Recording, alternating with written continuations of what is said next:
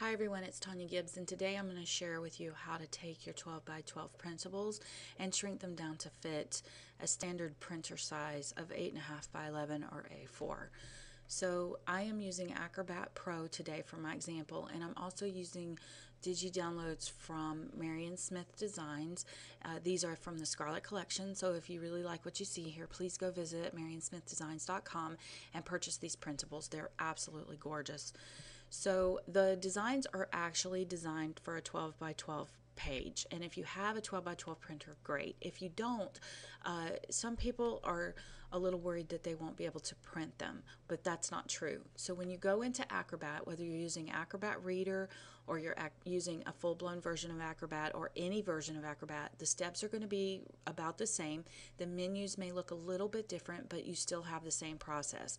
So we're going to go up to File and go to Print, or you could select Control P from your shortcut keys. In this dialog will pop up after you hit Control P or you choose File Print. The first thing in this box shows you that this is the printer that you currently have selected. So make sure you have the right printer, and you can always, click on this down arrow to select a different printer option. And most of us have our printers already set to print to a standard size, whatever that standard size happens to be for where you live. Mine happens to be 8.5 by 11 because I'm here in the United States. This dialog box, or this part of the dialog box, is actually a thumbnail image of what is going to print when you say print this document. Everything inside of this black box is actually part of your printing.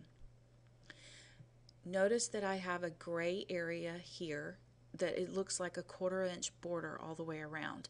That is because the printer that I have selected, I do not have in the properties, I do not have it set to print borderless.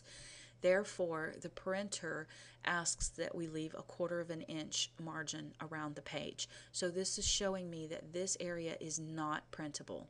So if I print this as is right now, it's going to print 8 inches wide by 8 inches tall, because it's going to allow for a 1/4 inch on this side and a 1/4 inch on this side. Anything that is white represents the printable area for your sheet of paper. So if you're using A4, you would have to do the math on what are the dimensions for your size. Because I think A4 paper, I think it's still 8.5 wide, or at least 8 inches wide, but it's a little longer than 11 inches. So you would have to do the math for that. I'm not familiar with that. So right now in Acrobat, because I'm using the Pro, we see these little thumbnails. If you're using a previous version or the Acrobat Reader, you may actually see tabs that are located here. Just find the size tab, select it, and then come down to this area where it says your size options. You want to print fit or shrink oversized pages. Either one of those will actually shrink your design from 12 inches to the exact maximum printing area for your printer or paper selection. The other thing you could do is print actual size, and what this means is it's saying, okay, I have this 12-inch design, but my paper size is 8.5 by 11, so if you'll notice here, my thumbnail has actually changed to the dimensions of the 12 by 12. But what has happened is this pink box has showed up around this area here, and this image is lit up in this area. Anything that's located inside of the gray area, we would consider that cropped or not printed.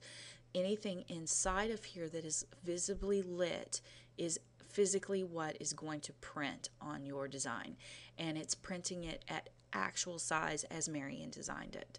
And normally when it does the actual size, it takes the dimensions of the design from the center out, and it prints from the center out into those dimensions that are established by your printer.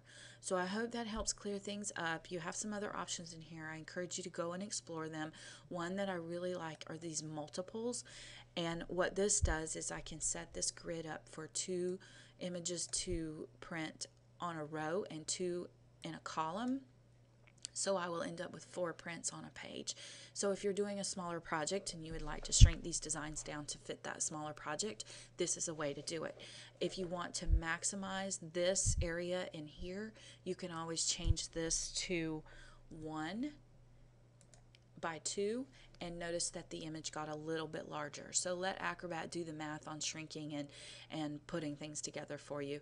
Another option you have is the booklet option, which means that it's going to print them landscape side by side, which might be great if you're making a mini album, because then all you have to do is trim off the top and the bottom and then fold it in half here at the center. So I hope this helps with you guys with your printing options, and if this was helpful, let me know, and if you have any questions, please let me know. Thanks for watching.